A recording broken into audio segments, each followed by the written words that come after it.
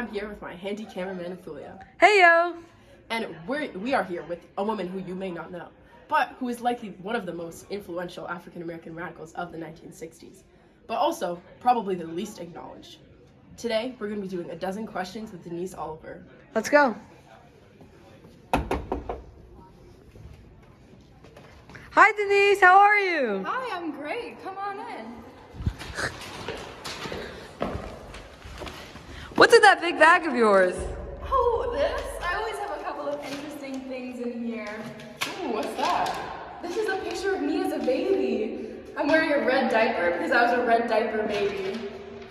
Which means that I was raised by communism because I had communist parents. So you're a communist then?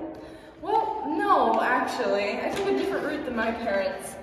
I first joined, instead of the Communist Party, I first joined the NAACP, and then I joined Students for a Democratic Society, and then SNCC, and then after college, I joined the Young Lords, and then the Black Panther Party. Have you always been interested in activism then? Well, actually, yeah. I mean, the first experience I had with activism was when my school was doing a duck and cover drill, but I refused to do it because it was under the threat of a communist bomb, which was not going to happen. What's that other thing you have? Oh, this? It's a brown beret. It was part of the uniform for the Young Lords. So every time we went out to protest or do one of our programs, we would wear this so that people would know we were associated with the Young Lords. It's kind of stuffy in here. You want to take a walk? Let's take a walk then. What was your experience like in Young Lords? What did you fight for? Well, I fought for all the things that everyone else in the organization did, like healthcare, education, and building community. But I also fought for some things that I noticed were problems in the Young Lords. Really? What were those problems? Well, for one thing, in the beginning, one of the points from the 13-point platform said that machismo is revolutionary. But me and all of the other women realized that machismo is just bad. How did that go over? Well, I had some pull with the Young Lords because I was the officer of the day and I was the first woman on the Central Committee. So people trusted me. Plus, my background in my arts and music high school led me to connect with more people through Spanish music and Black culture.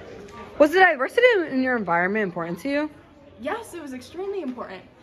It wasn't just Blacks or Hispanics fighting, it was everyone from so many different cultures. We had some media too that was dedicated to cultural diversity, like our publication RAD and Palante Siempre Palante. I know there were, you mentioned Hispanic and Black people fighting together. How was that in your transition in Black Panther Party? Well, you see, the Young Lords moved to Puerto Rico to fight for their independence.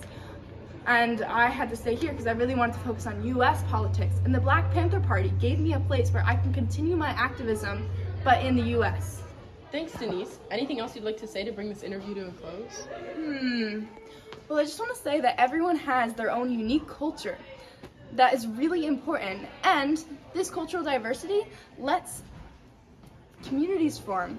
When we acknowledge everyone's intersectionality, it creates a broader vision for our struggle.